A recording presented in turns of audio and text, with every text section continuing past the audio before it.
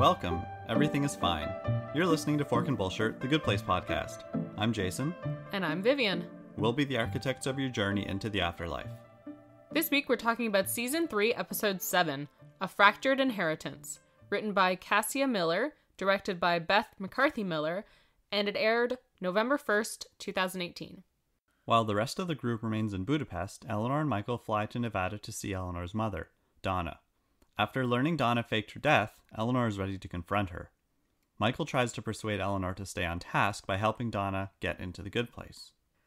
All right, so obviously we knew this was coming, seeing as last episode Eleanor said she was going to murder her. And it's fun, we get like a little moment of like, it's Diana Tremaine, that's her new name now, and of course that's a callback to Eleanor's alias, Diana Tremaine from Canada City, Canada. And I find like Donna's fake death, the explanation of being trampled at a Rascal Flatts concert, is kind of like Eleanor's real death in a way. I mean, being trampled by something. I guess sure.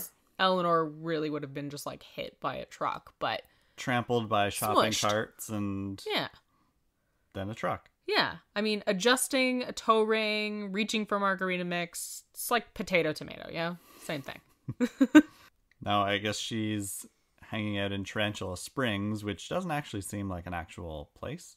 No, I can't imagine that's a real place in Nevada. Oh, I can.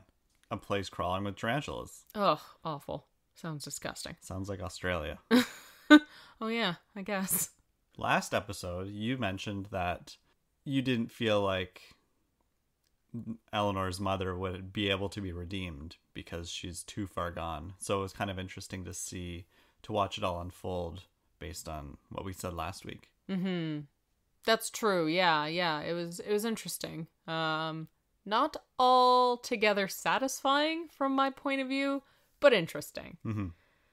So when Michael says, you know, I understand, like I get what you're feeling, but whatever you're feeling, remember this isn't about you. We're here to help Donna get into the good place, blah, blah, blah.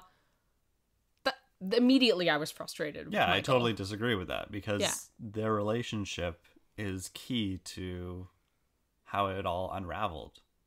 Yeah, exactly. Eleanor's mother is one of the reasons Eleanor is who she is now. Mm-hmm. She took after her mom in many ways.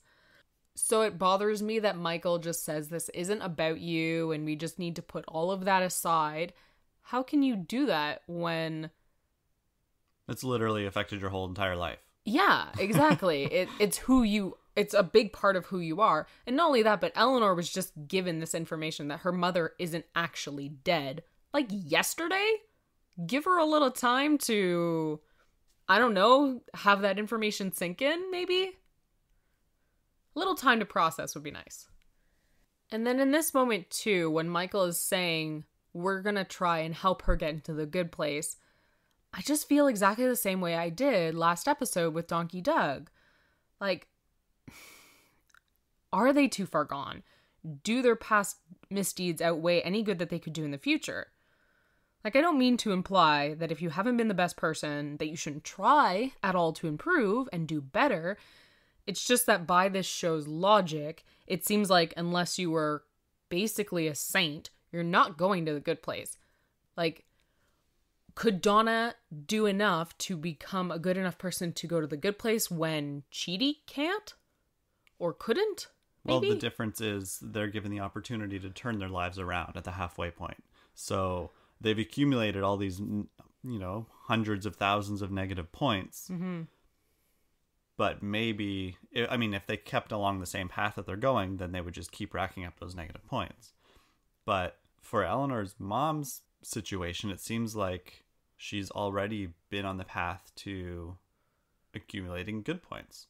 That's true. So it's almost like they don't even need to intervene. Yeah, for Eleanor's mom, it seems a little bit like they didn't need to.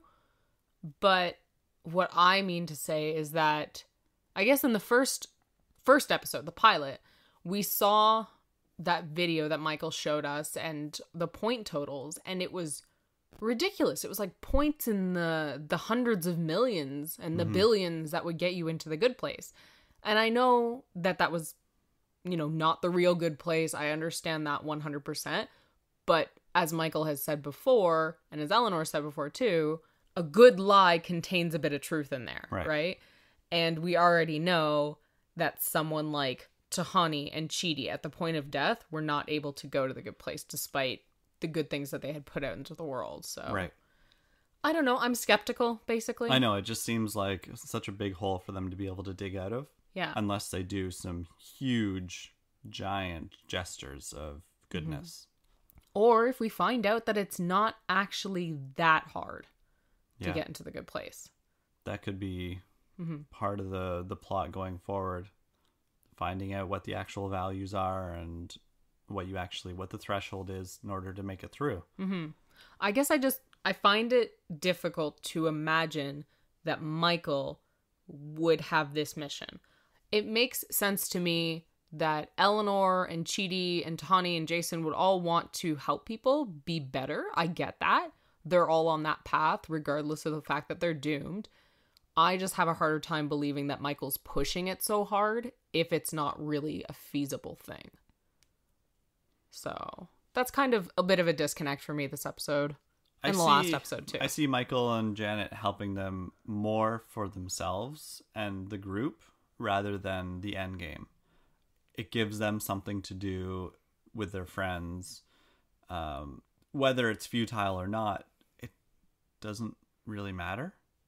Okay. It's the gesture. It's like we were talking about last episode with, look, I know your idea is garbage and it's not going to go anywhere with your spray at your double trouble, but you really want to do it, so I'll help you.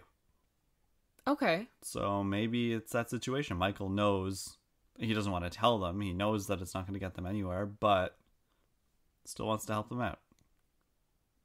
Okay. And maybe the effort is worth it in the end. Yeah. Maybe that's all that matters. I guess the effort is worth intention. It only because doing good ripples out into the world. Right. Okay. Yeah, I'm being rigid. I get it. I know. Okay. Eleanor confronts her mother, but they are quickly interrupted by Donna's boyfriend and his daughter. Donna pretends Eleanor is her sorority sister, and Eleanor finds out that Donna is running for secretary of the PTA. Meanwhile, in Budapest, Tahani and the others go to Kamilah's museum exhibit so Tahani can make peace with her sister. So Dave looks a lot like Bill Gates, which I thought was really interesting. I feel like that's purposeful. Yeah? Yeah, like he's supposed to be that nerdy, successful guy that not a lot of women go for necessarily unless they know he's rich. Right. You know? That makes sense. To make him a perfect mark. Yeah. And make Eleanor even more suspicious. Yeah, for sure. Because he's not, Mr. Super Buff or sexy, stretched out Alex Trebek, right? So he looks kind of like a doof. Yeah, a doofus. A little bit of a nerd. Yeah. Yeah, and he's kind of awful, but like in a really endearing way, I guess. When you see him come out and he's talking about, when you see him come out and he's talking about Marga Clock and that laugh, it's so infectious.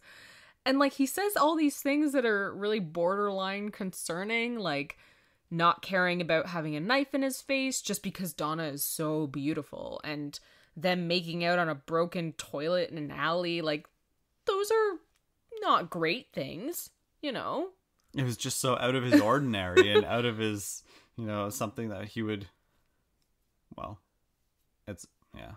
just cut that.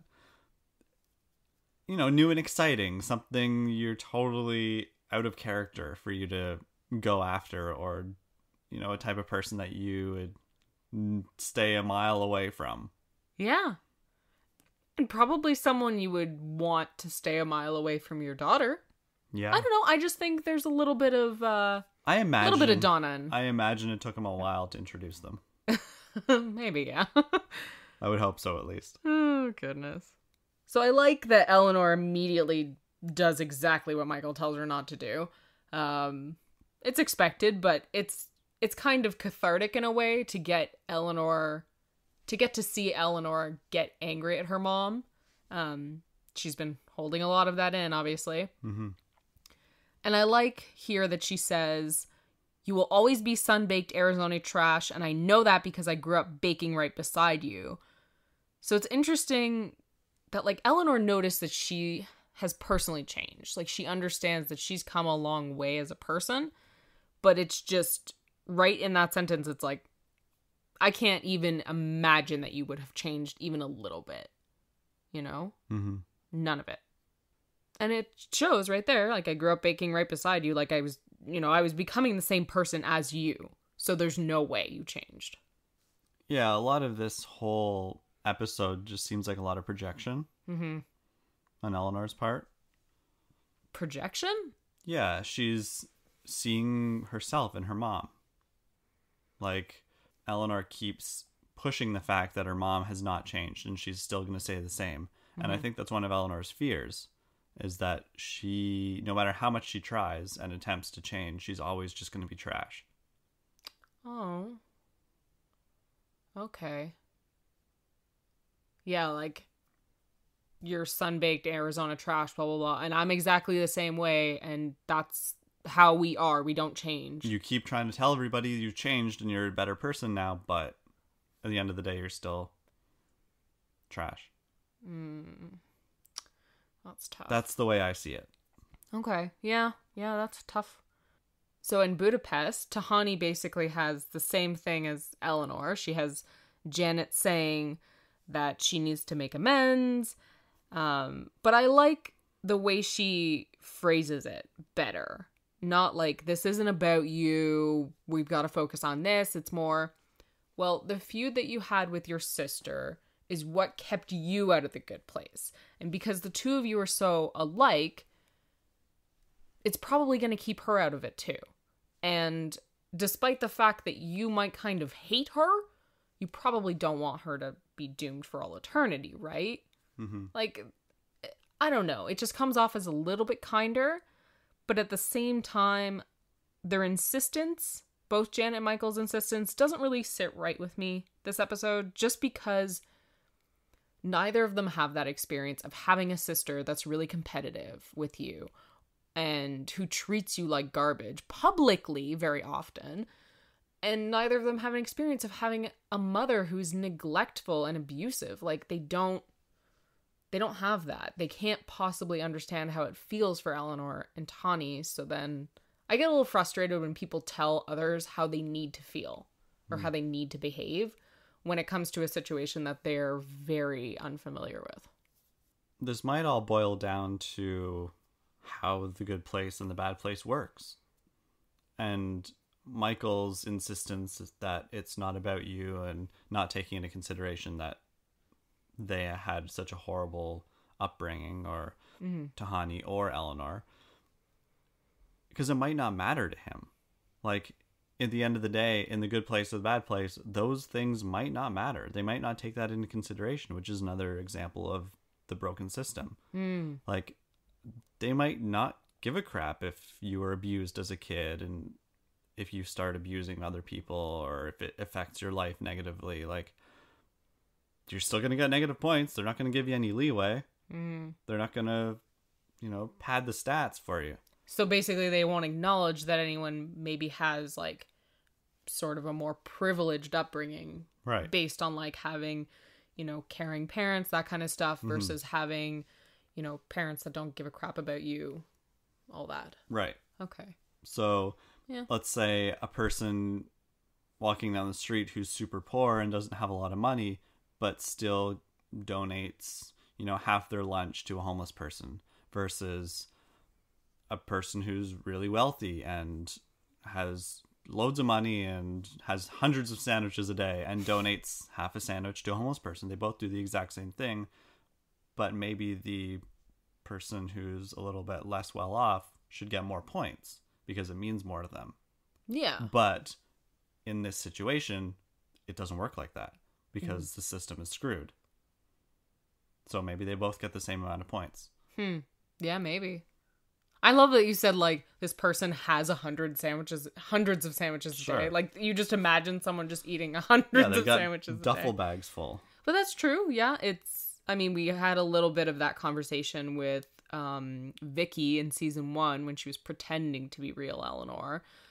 When Eleanor was trying to say, well, my parents were really awful and they got divorced.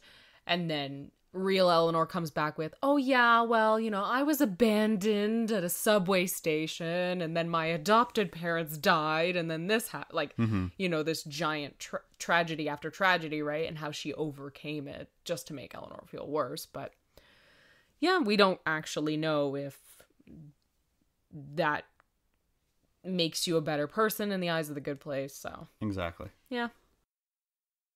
What did you think of Camillah's exhibit? Her giving out omelets? Yeah, apparently making omelets is art now. Yeah. Food can be art, Tahani. Jeez. It's a look on subservience, consumption, death, and pedagogy. Yes. Which I had no idea what pedagogy was, so I looked it up. It's the method and practice of teaching and as an academic subject or a theoretical concept. Yeah. So that's like 4 things that aren't relatable whatsoever. Okay, hold on. Conception and death. Those Consumption. Oh, consumption. Yeah. Okay, consuming people and things. Sure. Subservience. Subservience. So she's being the servant type person. Okay. Death. Don't really. Death, maybe animal death? I have no idea. It's eggs and cheese. I have no idea. I don't know. And pedagogy. And then teaching people about art. I have no idea. Right. I don't really get how it goes together. If we have any art connoisseurs, art I feel like majors listening, let us know. I feel like that's the motif, though. This for Kamilah is right. talking about a lot of things that sound fancy and important, but at the end of the day, they don't really mean a whole lot. No. Yeah. Oh, Tahani mentions Ben Affleck's crippling addiction to back tattoos. Yes. So I looked that up, and I guess he's got a huge tattoo of a phoenix on his back. Oh, really? Like it's a full back piece. And years ago, he was saying that it was for a movie and it was fake. But no, it's real. It's just giant. Wow, they Yeah. must have fun airbrushing Oh my goodness. that out Yeah. for movies. Have Matt Damon and Ben Affleck actually been in the same movie recently?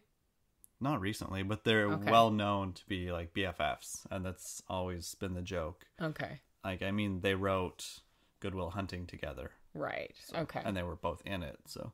I just thought maybe she was commenting on Ben Affleck being in a movie with Matt Damon recently, but to be honest, I don't really hear about either of them much now. I don't know. Maybe I'm just not seeking them out, and that's why. I mean, Ben Affleck's been in the spotlight a lot recently for Batman. Oh. Yeah, then I guess I'm just really not paying attention about Ben Affleck. And Matt Damon has been in the spotlight a lot for his works on the environment and raising awareness for clean drinking water. Oh, that seems like good stuff. And his movie Downsizing, where about a bunch of people who can make themselves really small. Yeah. And it turned into a giant, like, pardon the pun, but a giant flop because it turned out to be just a big environmental message. So like halfway through, the movie completely switches tones, and it was really discerning. Like it wasn't what people went to the movie to go see. They wanted to see a bunch of little people doing, living in this giant world, and then it just turns into a big, we're messing up with the environment, and we're all gonna be screwed in 100 years. Right. Okay. Shall we continue? When Kamilah refuses Tahani's apology, Tahani begins to wreck her exhibit. While awaiting arrest, Tahani tells Chidi about her relationship with her sister. She realizes that their animosity stems from their parents constantly making them compete. Tahani embraces Kamilah, and the two commiserate about their awful parents, and they begin the journey of reconciliation. Which we won't see. Of course not. Of course not. Okay, so right at the top of this part, Tahani says she apologizes for any of her part in their relationship. But I kind of don't believe that apology. No, it's very much a selfish apology to me. Like when a teacher tells you to go apologize to that kid that you just picked on, and you're like, fine, I'm sorry. And you're doing it for yourself. And you're doing it for the teacher. And you're doing it for the show of it. Okay, so at this point, Tahani's doing it because Janet's told her to do it. Yeah. Okay. And she wants Kamilah to accept her apology so Tahani can feel better. Right. So Tahani will have done the job she was supposed to do, right? Yeah. Okay. And then it's up to Kamilah to repair the relationship. Right. Okay. Yeah. Kamilah. She kind of...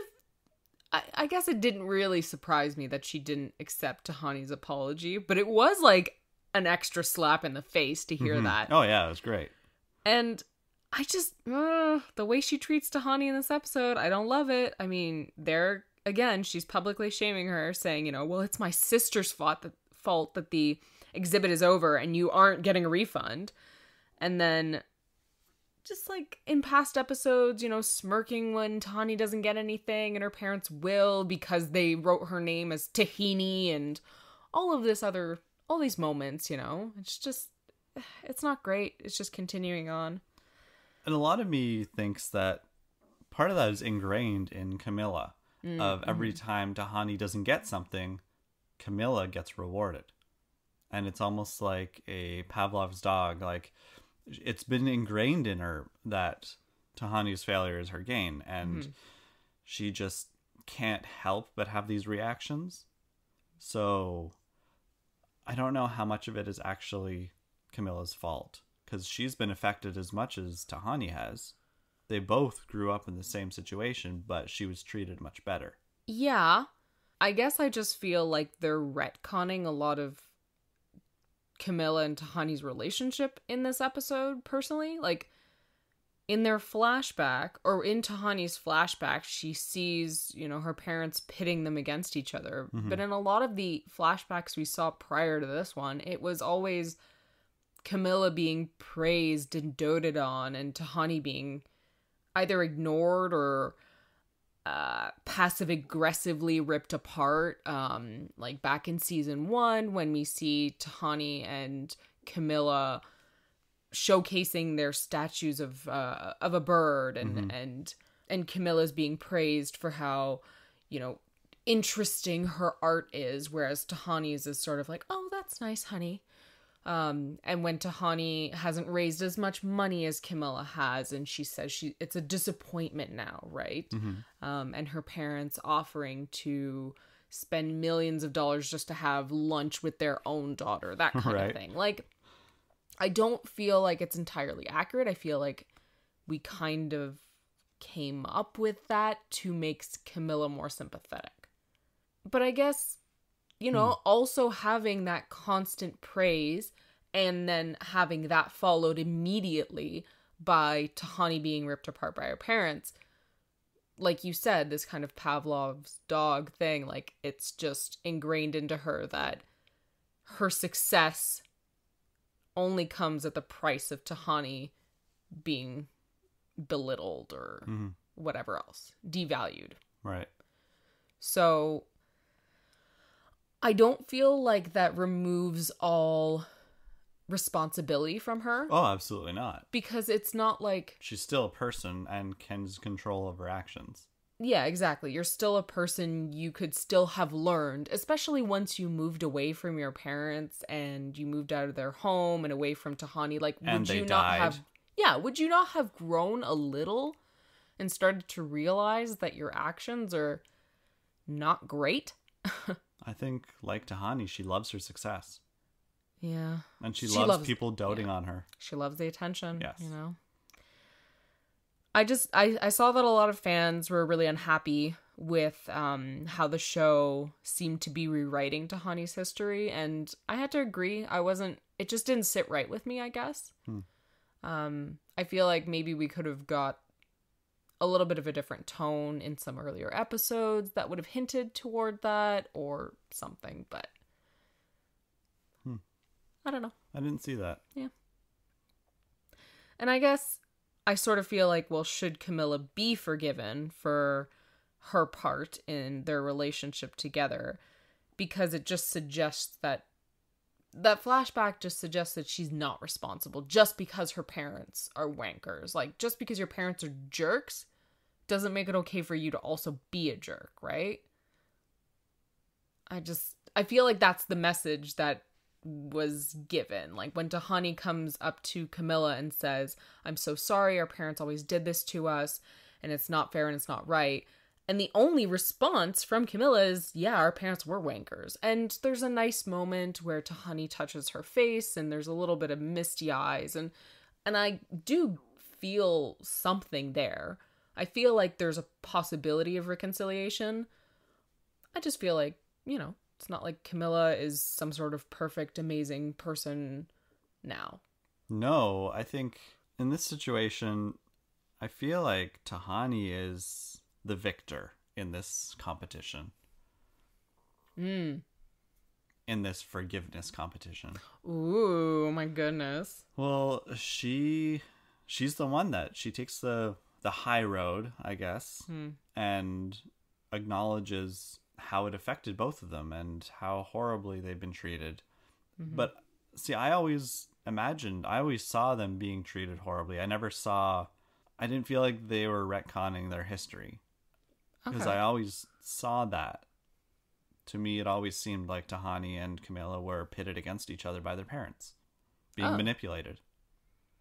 I guess I just didn't see the very stark competition where it's like, here you go, you're both given a thing to do that thing, and then we're going to decide who's best at it. It was more of a... I think that was very purposeful just for this episode, so we could actually see the representation of the two heads together and the two kids apart, just so we would get a idea based on all the paintings that we saw, so it would all make sense visually.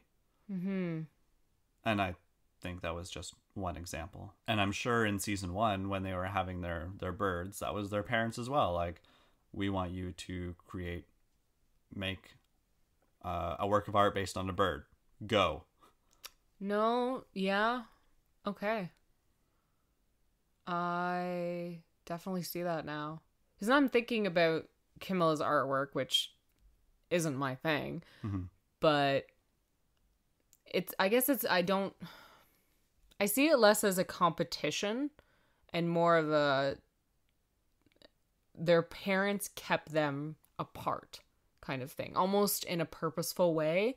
Kept them from being close to each other because they made Kamilah and Tahani ask for attention all the time and then only give it to one of them, right? So it's like they couldn't really be a team.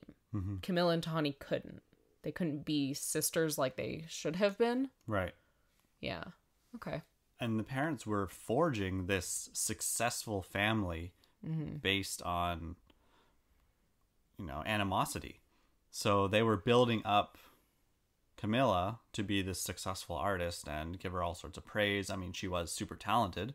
So is Tahani.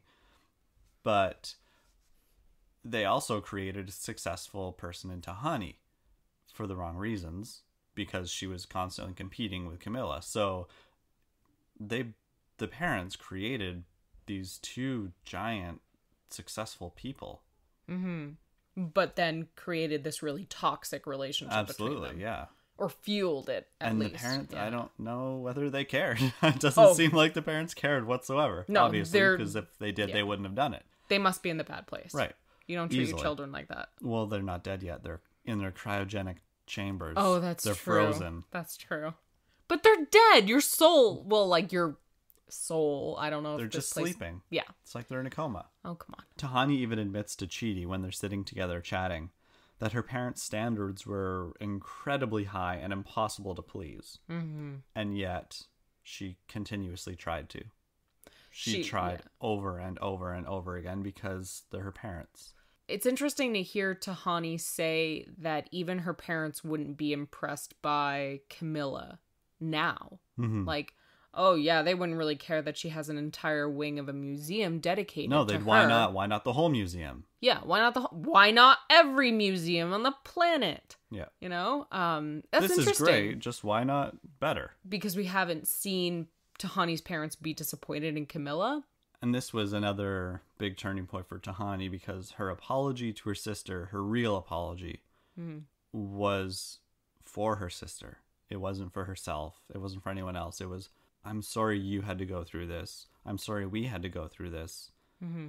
I can see how it affected your art and you doing this your entire life. It's fueled this animosity between us has fueled your creative decisions. Mm-hmm. So that was the big point for me, for Tahani. Yeah, plus also probably this like feuding sisterhood has most likely given them some... See, this is why I like doing this podcast, is because I can come in with this like very straight opinion, like very like, nope, I didn't like this and here's why, and it didn't work for me and all this, and then we can talk it out and I can start seeing a different perspective. And I like that. It's nice to actually be able to talk some of this stuff out. If we had more friends who would be willing to chat about TV shows. But it's okay, we have our online friends. Yes, we do. I just wanted to quickly go over the description of Kamilah's art exhibit. Oh, because okay. I thought it was kind of entertaining.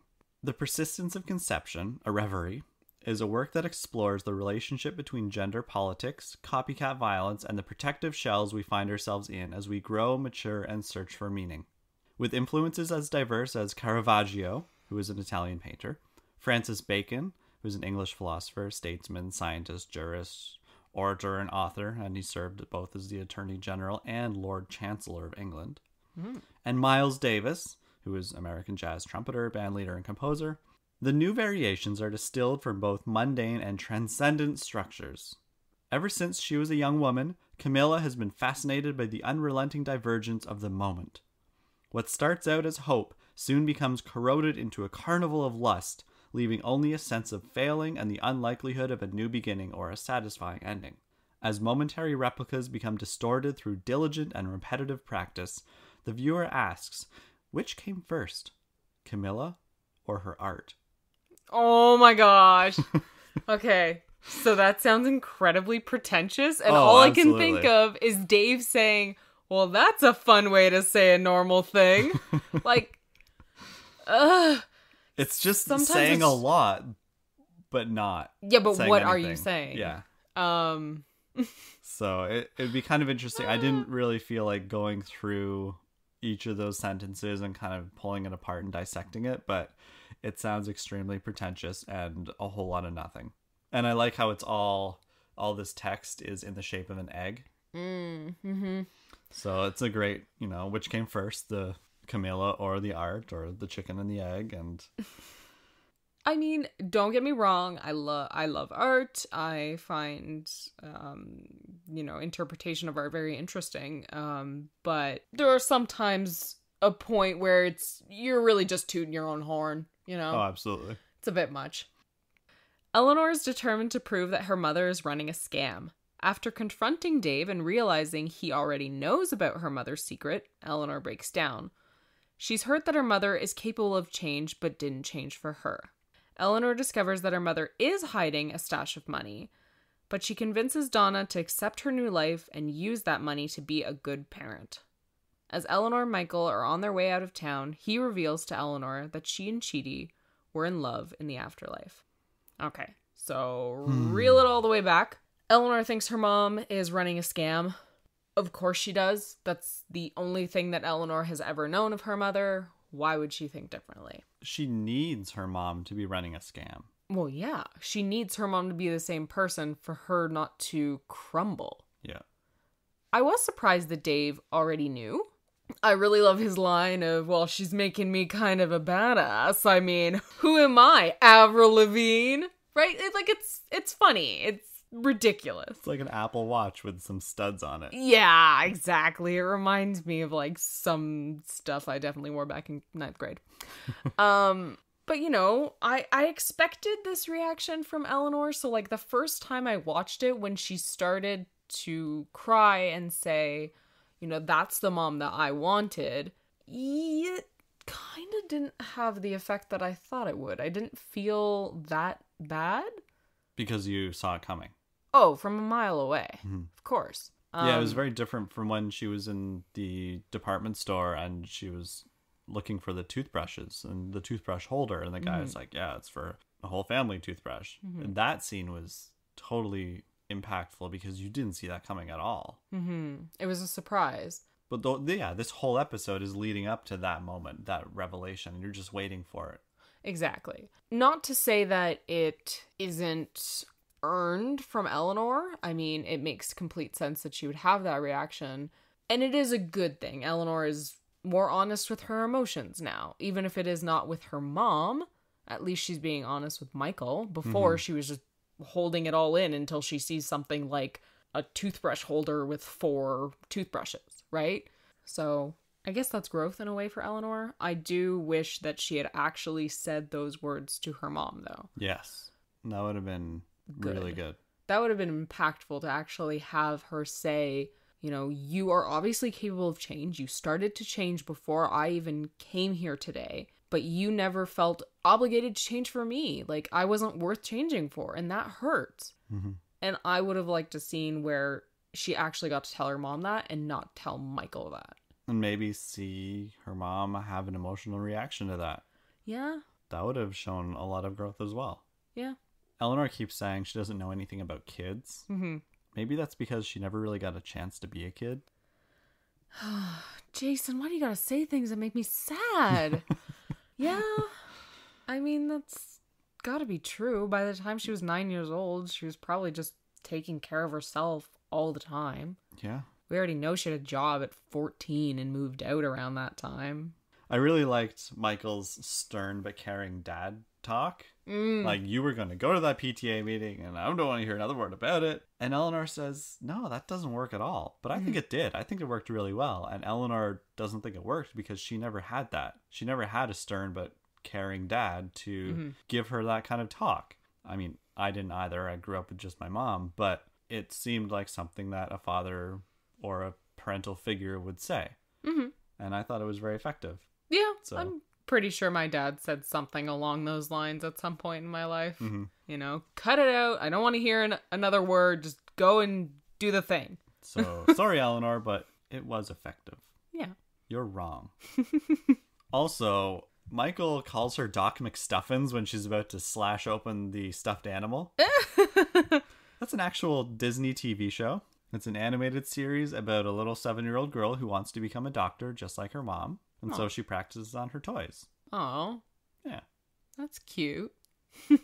Also, the tagline for the MGM Grand School is always bet on Reed instead of always bet on Red. Well, Red and Reed are written the same way. Yeah. It's, you know. Yeah, I thought it was good. I actually thought that it said always left on Red at first. And I was like Like turning? Like texts?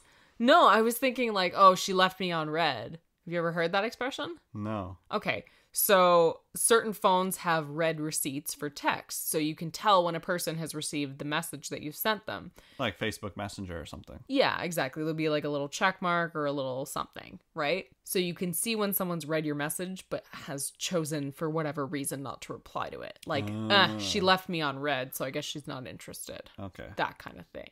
I thought that's what it said, and I was like, I don't really get how that relates to Nevada, but sure, whatever.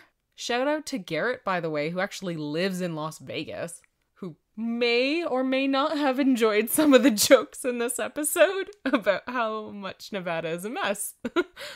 Oh, apparently you have a lot of Hooters out there, so... But some fancy-looking ones. Yeah, the fancy-looking Hooters, you know, like, looks like a bank. So what I wish would have happened in this scene is I wish that Donna would have apologized to Eleanor for not being a better mother to her.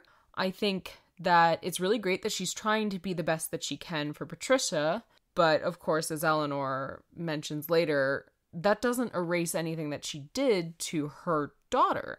And I feel like that's a bit of a frustrating message in this episode because I feel like we should be saying that moving forward doesn't erase your past mistakes, but also your past mistakes doesn't negate your progress. But I feel like we should be saying that people need to be willing to own up to their mistakes and try to make amends on their behalf. Like, Donna should have been the one to try to make amends instead of Eleanor in this episode.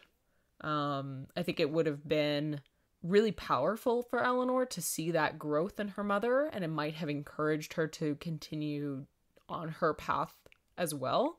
However, it might have been a little too out of character. But I guess I kind of think of it as like Alcoholics Anonymous, like the 12 steps, and one of those steps being making amends with people and actually sitting down with them and saying, I'm sorry for, past mistake, and I will do better in the future, and I'm sorry that I hurt you, etc., etc. And maybe Donna could have been going through Alcoholics Anonymous, and that's how they could have made it work. Like, I don't know. I think there could have been a more fulfilling way to do this episode, but maybe that's just personal to me. I feel a little better now about Tahani and Kamilah. Still feel pretty much the same about Eleanor and Donna, though. Yeah, it's seeing Patricia is just like a replacement for Eleanor. Like, I screwed up my first kid. I got to do right the second time around with somebody else's kid. Yeah. I think it's probably relatable for a lot of people out there. So I'm looking forward to the next episode when we get to see a little bit more about Chidi and Eleanor. Now that Eleanor knows about the two of them. Yeah, I mean, I wonder if it's going to be similar to last season, where she finds out but doesn't say anything for a long time. I really hope not. I just want them to address it. I think that will be treading the same territory. It would just get boring, I think. So I'm hoping they do something different. Yes. But I'm looking forward to it. I have missed their connection this season. Well, Chidi was with Simone, so... Yes, of course. I don't know whether... I mean, I doubt Eleanor even looked at Chidi as a potential relationship at any point. Yeah, because of Simone, because of their more academic friend relationship. Yeah. All right, so is there anything in this episode that you feel like we should touch on before we get to our mailbag? How much Michael really liked that margarita. Yes, and he's not even a tequila guy. He was like swirling his finger in it, just trying to get every last drop. Oh, that was good. I kind of want to see Michael drunk. Oh, me too. Be really interesting. Yes. I mean, we saw him kind of like drunk on Dread in season 2, which like drunk on Dread. Yeah, that sounds good. No, it doesn't. And I really like how much he bonded with Dave. Yes. They became like BFFs, architect pals. Yeah, and Michael's little comment about, oh yeah, totally, I know how to use a bathroom. I love going in there and just shoving one out, It's great. Sitting on that thing. Yeah, which is, I guess we can take that as canon, that demons definitely don't poop. No, they don't use the bathroom. Yeah, they don't. I also liked Camillah's moment with Chidi. I thought it was funny. All your fears are mine. Plus, she's just there. She is, being almost effortlessly alluring and mysterious. So I like that. Chidi was drawn right in. Oh, yeah. He's like, she's amazing. All of my fears are hers now. And then I love his reaction as soon as Tahani smashes down with the axe. And he's like, oh no, my fears are mine now. Yeah. My fears are mine again. It's good. We didn't get a whole lot of Jason in this episode. No. And not a whole lot of Janet either. Just a little bit. It's nice to see Janet driving a car, I guess. But they definitely weren't the stars of this episode. No. Yeah. So, based on what I said last week about not really enjoying where the season's going, I still feel the same. Everything was wrapped up way too quickly. All these huge issues that have been ginormous in the upbringing and the developing of these characters, Kamilah and her sister, and Eleanor and her parents and her mom, like they're a huge part of who these people are. And then having all of this conflict wrapped up in one episode just seems wrong. But I understand. it's a show. It's a TV show. It's literally for our entertainment. There's a lot of depth to it, but they do have limits in time and the amount of episodes. So I get it.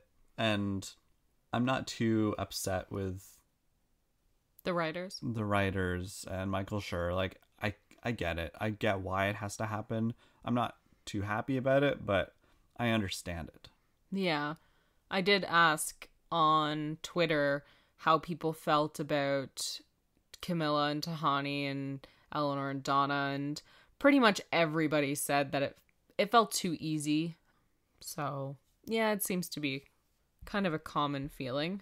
That seems to be how each episode has been. In this season so far. Like, they introduce conflict and then wrap it up. Introduce conflict, wrap it up. Right. Just over and over again.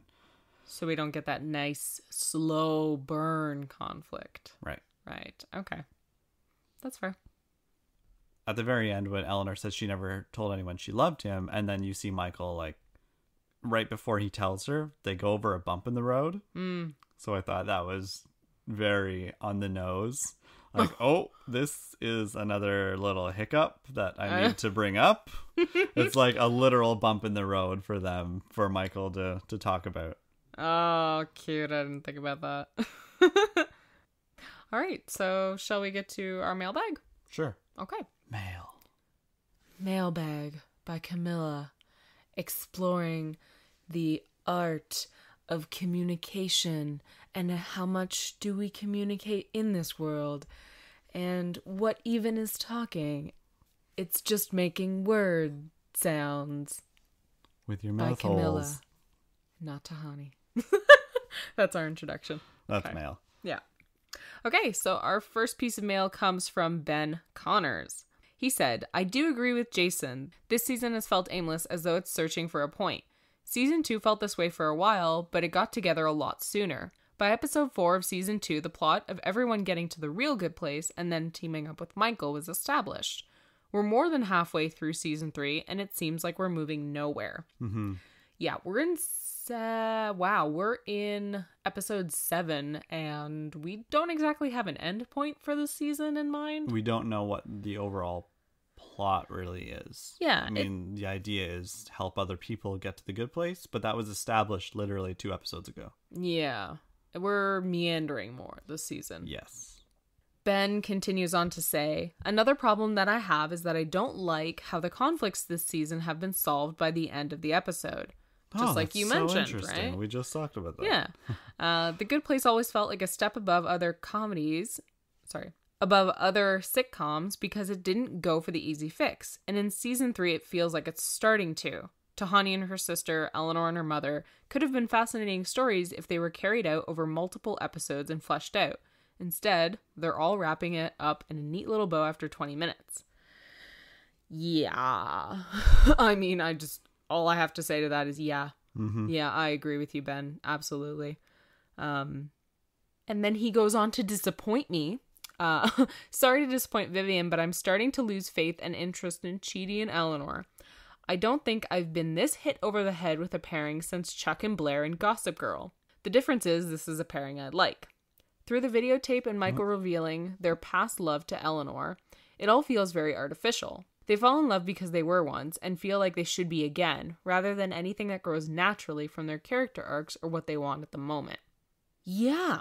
I mean, I still love Chidi and Eleanor. I still love who they are as individuals, who they are together, that they make each other better, that they complement each other very well, but it is sort of becoming a theme. I think if they had just had it in season 2, where Eleanor found out through the videotape, maybe fine, okay, we did it once that time, but happening again, I think I'm gonna have to decide sort of how I feel when I see next episode and see how they actually deal with that this season. Mm-hmm. I'm not losing faith or interest in them. I sort of see them on like as a pause right now, but I feel like it's valid to say that that it sort of feels a little bit forced, like where you keep putting them back together just because they were once together. Right. Our next piece of mail comes from Sierra at Callous Strange. Listening to the end of Chidi's Moral Muscles, I'm curious about your solution to basically just turning everyone into an existentialist. Maybe everyone would react like Angel. If nothing we do matters, then all that matters is what we do. And try to help people. Maybe the knowledge that no one is going to go to the good place would make people not care. Maybe the solution is to tell everyone they're the only one who knows about the afterlife, so they think they can save everyone else around them.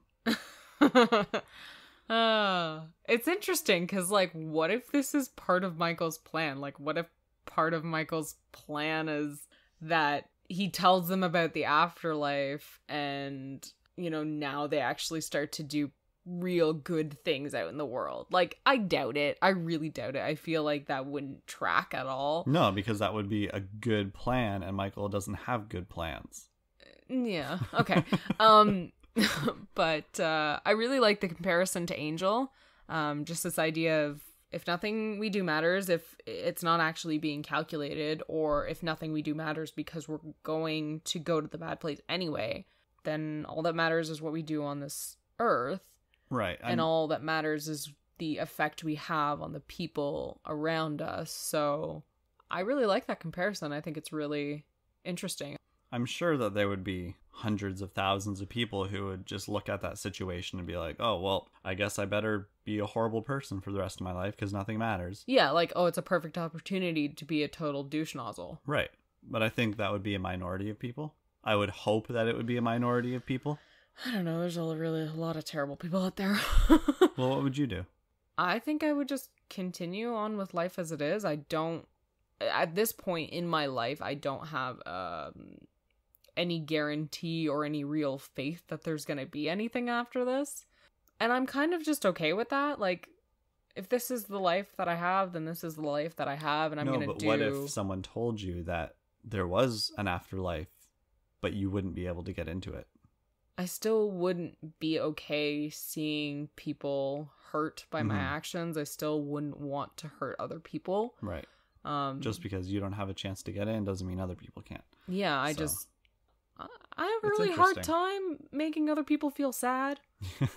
And I don't like doing it. This is true. So... You are a good person. Yeah, I guess. All right, and our last piece here is not actually something that was submitted to us, but something that I saw on Reddit, actually, that I liked. It gave me a bit of a different perspective on this episode, and maybe it'll be appreciated by some of our listeners here. User Wheatley67 said, I've noticed that each of these saved a loved one arcs gives an example of different aspects of helping others change for the better. Donkey Doug showed us that some people just don't want to change, but you can still have an effect on them. Pillboy showed us that some people are really good, but just need a little bit of direction.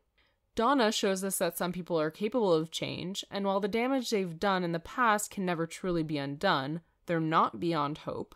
And Kamilah shows us that all the attention and the praise in the world can't make up for your own insecurities, and sometimes that's the root cause of bad behavior. Interesting.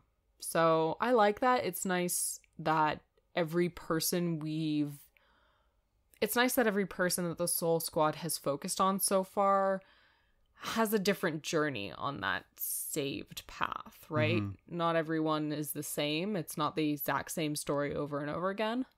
So it's like our main characters. Yeah. Each one is in the bad place for different reasons. Yeah. And each one is changing to a little extent, a bigger extent, whatever, in different ways. Yeah. So thank you everyone for your mail. We did have a few other submissions, but they were mainly about things that we had already talked about this episode.